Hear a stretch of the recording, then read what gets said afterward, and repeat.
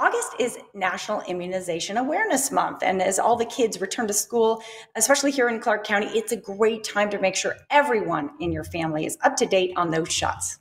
Absolutely. Super important. Joining us now, Dr. Jeff Moravsky. He is the Chief Medical Officer and Director and all the things over at SilverSummit Healthplan. It's great to have you, sir. How are you? It's great to be back and to talk about immunizations that aren't COVID. Yeah, exactly. I know there are some people that are watching the television right now. They're throwing their shoe at the TV. How dare you talk about that poison? Yeah. But in actuality, you know, a show of hands, who here had to be immunized in public school? Yeah, I mean, it's kind of like the rule. So let's talk about immunizations, why they're so important. I mean, these have been going on for years and years.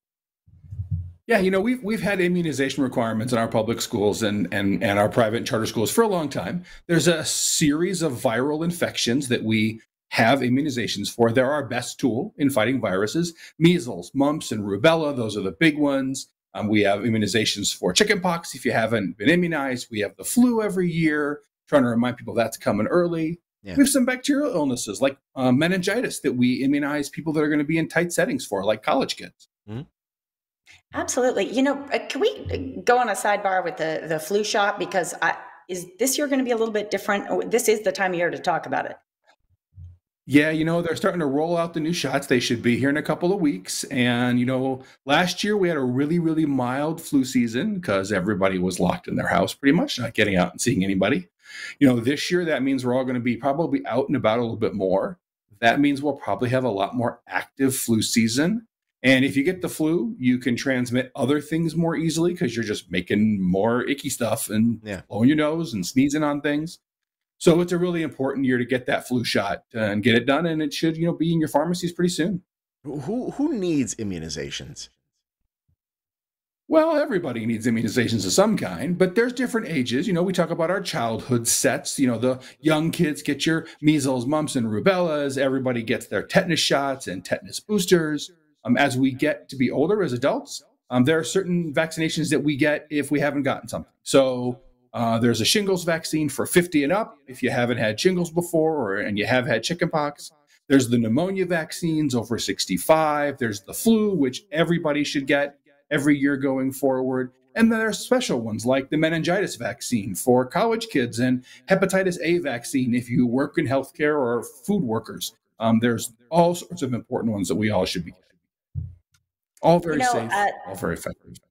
Doctor, when you mentioned this shingles shot, of course, it's nothing I've ever really considered getting. I tell you what, though, when you see one of those commercials that's airing on TV right now, showing what shingles looks like, sure makes you reconsider. Yeah.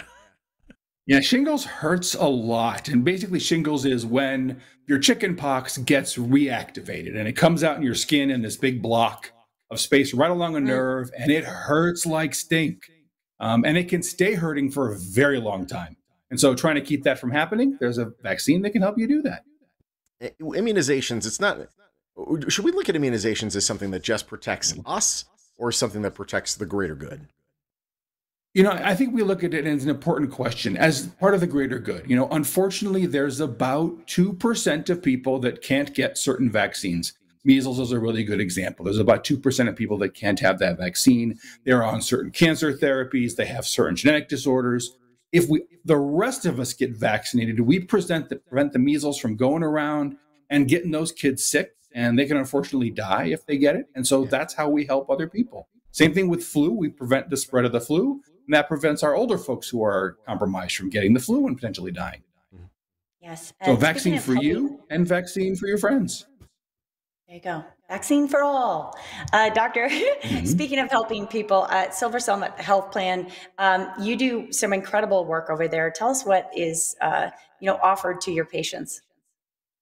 Sure. You know, we partner with Immunize Nevada to go to events and host events where we can give out immunizations, but the regular school-based ones at school fairs, and obviously we're doing COVID ones right now as well. But on www.silversummit.com, you'll find lots of great information about vaccination and where to get it. And a link to Immunize Nevada, who has wonderful stuff that you can read to help you feel good about the vaccines and how safe and effective they are and how well they've been tested over time and all the good things they can do for you and your family.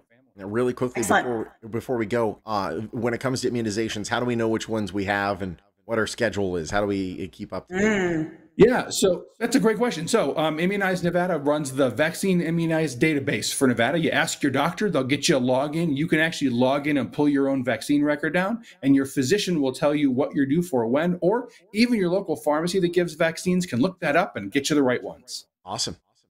Super interesting. Dr. Jeff, I'd like to just say too, I noticed when you said it hurts like stink when you get shingles, I realized that you also have a job where you're not allowed to curse. Like Sean and I, we pick these alternative curse words because it's just not attractive if a doctor curses. So we appreciate your use of the word stink. No, thanks. It hurts like the Dickens. It hurts really bad. Oh, that's Don't a good get shingles, get a vaccine. I think it's just a great idea, right? Reach out, get yourself vaccinated for the right stuff. Absolutely. It's good to see you, buddy. Thank you so much for joining us. All the ickies. You don't want the ickies. SilverSummitHealthplan.com. If you want to learn more about Silver Summit, go there, check it out.